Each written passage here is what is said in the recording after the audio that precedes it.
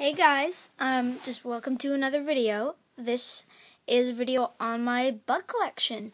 It's got, well, you name it, butterflies, grasshoppers, moths, beetles, even cicadas.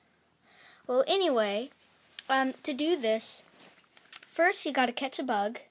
Definitely my favorite here is the black swallowtail.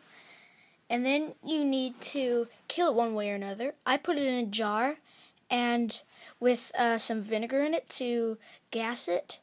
And then for butterflies, you have to pin it down with papers like this, the wings, for a few days so that they can be spread like these swallowtails and the monarchs and stuff. And then after that, you just pin them down.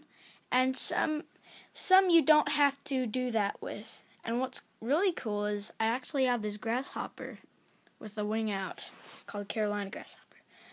Well, thank you for watching this quick little video on my bug collection. I hope this helps with making your own.